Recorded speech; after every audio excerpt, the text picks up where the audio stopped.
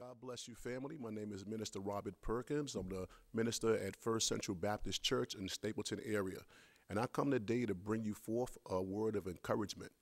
But before I bring you forth the word of encouragement, I'd like to thank my pastor, the Reverend Demetrius S. Carolina, my lovely wife, my fellow ministers, deacons, and congregations of First Central. Let us pray. Wise and eternal Father, Father God, we just thank you for the day, Lord, for having an opportunity to bring forth your word to your people. I pray, Lord, as I bring forth the word, Lord, that you decrease my voice and increase yours. But most of all, Lord, be glorified in any and everything I say. This is my prayer in Jesus' mighty name. Amen. Well, I'm coming here today, guys, because as you know, we're in this what some may consider a perilous time. But if you look through the history of the Bible, there was times like this, and we still survive as God's children.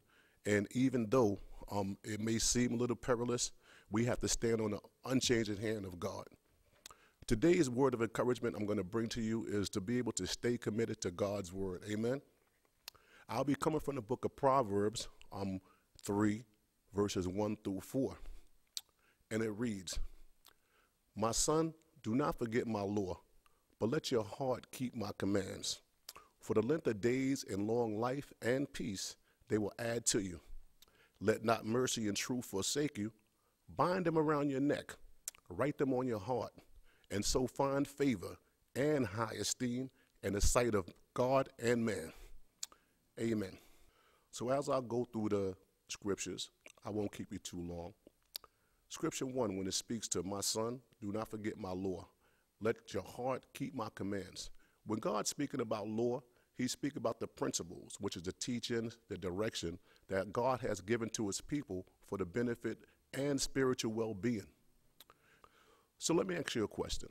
How are you manifesting God's laws in your life? Are you doubting God in this season? Are you taking the word of man over the word of God? Though it's of utter importance to pay attention to what's going on in this fallen world, God always have the final say-so.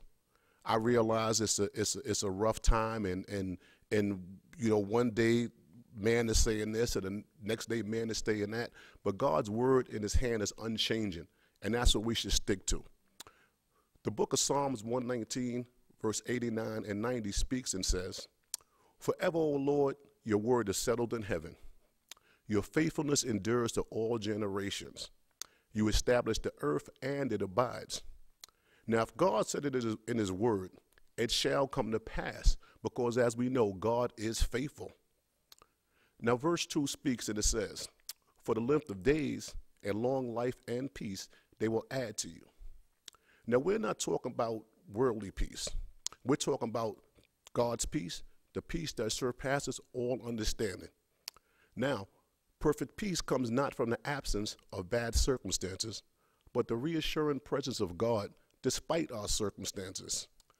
Now, within God's perfect peace, you'll find totality or completeness, success, fulfillment, wholeness, harmony, security, and well-being, in spite of what the world has to offer. We've been in tight situations before, and I promise you, 100% of the things you've been through in life, guess what, guys? You survive. And I promise you, I can't tell you when, but I do promise you, this too shall pass. Amen. Now, verse 3 speaks and it says, "Let not mercy and truth forsake you. Bind them around your neck. Write them on your heart." Let me tell you, we do not forfeit days. Please don't forfeit mercy and truth, but live up to them and preserve your interest in them. Do not forget these, but live up on them and take comfort in them. God's mercy and his grace is new every day. We woke up this morning. You're hearing the sound of my voice. That means you're winning, and God's not done with you. Amen. It tells us to bind them around your neck as the most graceful ornament. It is the greatest honor that we are capable of in this world, to have an interest in the mercy and truth of God. The Bible tells us to write them up on the table of your heart as dear to you, your portion and most delightful entertainment.